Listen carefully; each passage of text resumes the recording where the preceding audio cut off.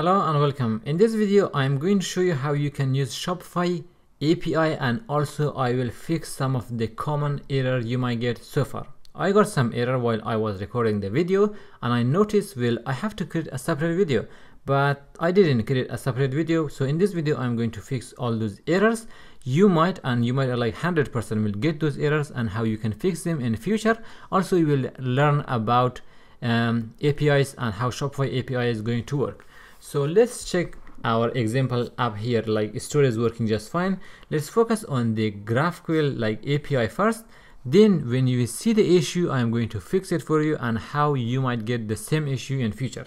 So currently we have the app like this. If you click on the configure, it should hide the button for us and everything is working fine. Currently I don't need this one, so that's why I can come to the dashboard and comment this out. So I shouldn't get this pop-up again for now, just for testing.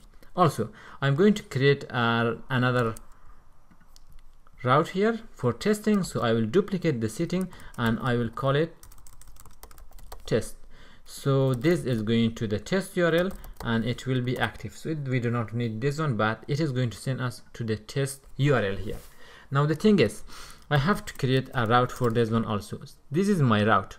Someone complained that my routes are not working unless I put them in a auth middleware. I don't know, it is working for now at the time of this recording. If for you it doesn't work, watch this video until the end and you will see why.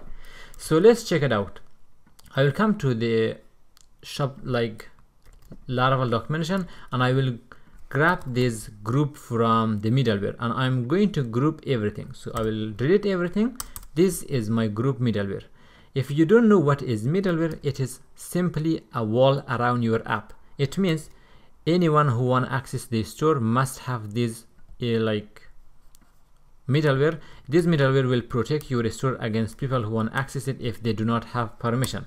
So I will remove it for I'm not going to remove this one because I need this one, and I will move this one also here. For this one, since we have this parent middleware as a auth Shopify, I don't have to specify for this one. If I save it for now, coming to my app, everything should work fine. Check it out. Now if I go to the products, customer, setting and test, if I go to the test, it shows 404 because we don't have a route for this one. So I'm going to create a route, and if someone send a get request to the test, I'm going to call a function. So currently this is anonymous function, and this function is going to return some data from the API. Now let's check how the API is going to work. Before I continue, if your store have product, how you can read the product via JSON, like the JSON version of the product, the order, the customer. This store has some product. Let me show you how you can do this one. If I come to the orders, these are all, of course, like random orders, so you cannot see they are not true. So if I come to the JSON, literally if you go to the URL /admin/ order.json, it will give you a nice JSON data for this one. So currently I have a lot of orders.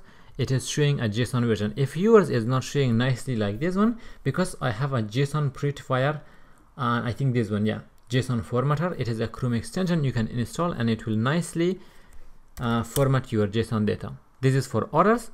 And if I come here and say, let's check it out, customers.json. Also, I'm not skipping any video.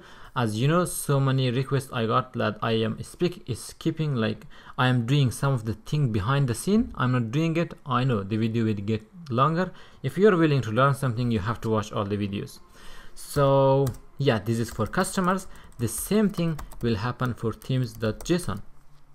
It is easy, right? It is going to list all the themes for me, and anyone with the rule of main will be the active one. If you check it out, this one have rule of unpublished, this one is the main one, which is the active theme. So for now I am going to go back. Now you understand how the JSON version is going to work. You might think, well, if you can access this URL via JSON, then if you have the JSON data, you can definitely show that here, right? It is not going to work like that. Let me show you how. Imagine your app is running here. You cannot send an AJAX request to this URL because your app is running inside an iframe. An iframe will not have access to its parent. That's why your app exists. You have to send a request to your app in the backend. your app is going to send the request to Shopify and then it will grab the data. Let's see how it works. Now you know we are in this 404 page, which is the test page. But for now, if I come here, if someone visit this test page, I'm going to return some data. Data is, let's say, a variable, but for now, let's say I'm going to say my data to see that if everything is working just fine. I will refresh the page. Now going to the test page, it says my data. Instead of my data, I'm going to print out the information of this store. Let's check it out how it works. Now I'm going to show you the documentation first. Everything is not written in the documentation of the Laravel Shopify, so it is a little confusing for now, but if you want to contribute, feel free to contribute, because you are part of it and you are going to, it will be beneficial for you in the future also. This is the usage section. So if I come back a little bit, this is the home page. You can click on the usage and here are some examples. For example, you want to access the current shop, you can use auth user. User in this instance means the current shop, the like you are logging it. So if I come here and say shop, it is going to give me all the information. Now it says auth is not defined because you have to import auth at the top. We haven't reached to the error handling for now, so just watch the video and you will see what errors you will get. For now, you know, we have the shop. Let's return the shop and see if it works. It is a variable and we are going to print that data here. I go to the test. As you can see, it print out all my data here. So it is about the current shop. So that's fine. Now it is not beautiful because it is reading it in this page, but you can definitely open your app in new tab. As you know, like you can say wishlist inspire.test. As you can see, it opens here. So if I come to the JSON version, it is going to give me this data here. Again, it is not nice because it is not a JSON data because of the URL. So it is fine for now, but at least I have a place to test my data. Here is the point. Now I can get those information, but according to the documentation, this is how I can access the shop information. Let's grab this one and I will come to store here, and according to them, this should work fine, right? If I return this data, it should return all the information about this store. Either it is shop or either it is themes. It should return those data. So the theme will not have this information, it will have the body. But for now, if I come here and refresh the page here, let's see if it works. Going to the test, it gave me an error here. It took me a while to figure out the error. This happens 95% of the time. For any app I am building, I get error, but I never like leave it like this and think, it is not working for me, I don't know what is wrong, but I always find a way. Why it is not working? I went to the documentation here and check out some of the common question asked in the GitHub repo here. The first one, like if I search for API and see the upgrade version, this is a new version here. But for me, like 11 days ago, they have a new version of it. Now the thing is, if I come to the main page here, you might get the same issue. Going to the release, this is version 12, right? Now let's check which version I am using currently. So if I open the package.json here, no, composer.json here, this is version 11.3, which is lower version. So I'll paste the version 12 here. I will save it. Now in my terminal, I'm going to say composer update. It is going to scan all my packages and it is going to update this one. This error that happened here is because of that. I didn't record video for a while now, that's why it is happening. Now the reason I cannot upload the video currently on YouTube is because YouTube blocked me on the here. I cannot log into YouTube. Like if you check YouTube, I cannot log in here because of my email, and that's why I cannot upload anything. So that's something that happened to me, and 48 hours it should be fine. But for now, let's check it out. This is going to optimize everything. Yes, everything works fine.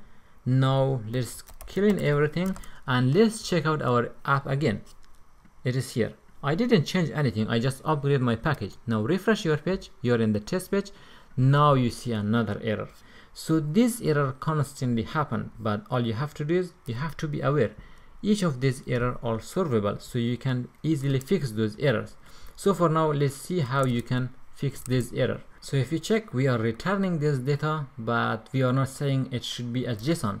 If I check the documentation here, they are using JSON encoded, and then it is going to encode our data as a JSON, and then it will return it. So if I do the same thing, coming back here, now refresh your page, you have your data here. I know it is not nice because of the URL. One of the other thing you can do is you can say .json. What if someone come to, let's say, test.json? So you can do the same thing. If someone come to test.json, you can show this data. Now still my app cannot read this data because it is not parsed correctly. So that's fine, it is the issue with the Chrome extension, but this is the data you have currently here, and it is going to be about the themes I have. You might be wondering, it was a lot before. No, this store does not have much themes. It has only one theme, I think, currently. So if I come here, yeah, this is the only debut theme that I have here, and the role for this is also main. So in the next video, you will learn how you can modify the theme and how you can use more of the admin API and more about how you can use the developers here. The documentation of Shopify is a little bit confusing for beginner, but I'm trying to show you the easiest way to navigate around. So in the next video, I'm going to show you how you can use GraphQL and REST API and how everything is going to work. I hope it has been informative. Thank you for watching.